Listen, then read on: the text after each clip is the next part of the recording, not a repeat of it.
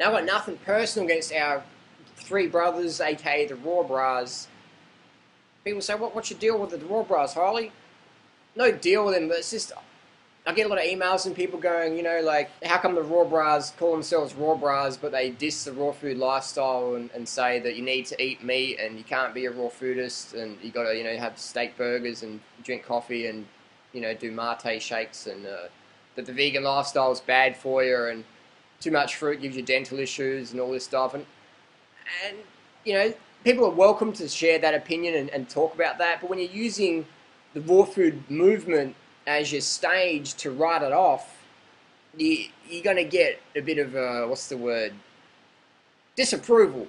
You're going to get some disapproval there.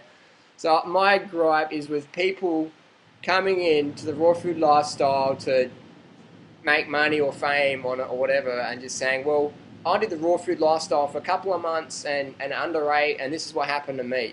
You know, we've got plenty of names like that. You know, Daniel Vitalis, Susan Schenk. You know, as somebody who was a raw vegan for many years, my calorie sources were basically coconut oil, olive oil, and kale. That was basically what I was eating, and you know, with some tertiary foods, but that was the main stuff.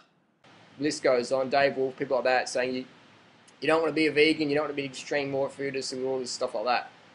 And that's cool. People are welcome to say that, share their opinion. But my gripe is when people just sort of stick around in the scene saying, oh, it doesn't work, it doesn't work, it doesn't work, it never works, you can't be a vegan, fruit's bad, you can't eat too much fruit, you can eat it sometimes, but not that much. You know, I'm gonna stand up and say, hey, this is what I think. So I've got nothing personal against the Raw BRAHS. But if you watch some of my other videos, I talk in detail about the mistakes they made, the mistakes a lot of people make, under eating, giving into social disapproval, things like that. So that's where my gripe is. I would be cool with it if the Raw BRAHS, you know, because people say, oh, you're just like some vegan elitist, Harley. So if people actually knew me well, they know I've got a lot of meat eater friends. But none of those guys go on the internet and say, well, I tried this vegan thing, it didn't work, blah, blah, blah. So actually one of my housemates is a raw meat eater. So if anyone to say, oh, you just don't like people because they're not vegan, that's just not true at all. Because one of my good mates is, actually a lot of my, you know, got a lot of good friends who eat dead animals, and I make fun of their diet and they make fun of mine, and it's all good. So what I propose is we give love to the Raw BRAHS and we give them some creative feedback or suggestions of what would be a better name for them to use, so they don't keep running up against conflict like against people like me or, you know, loudmouths like myself who just go out on the internet and say things. What would be a better name for them as opposed to the Raw BRAHS, which sort of gets a lot of people going, oh, you guys are raw foodists. Oh, what? You eat steak burgers and eat meat? Whoa, what? What would be a better term to end the confusion?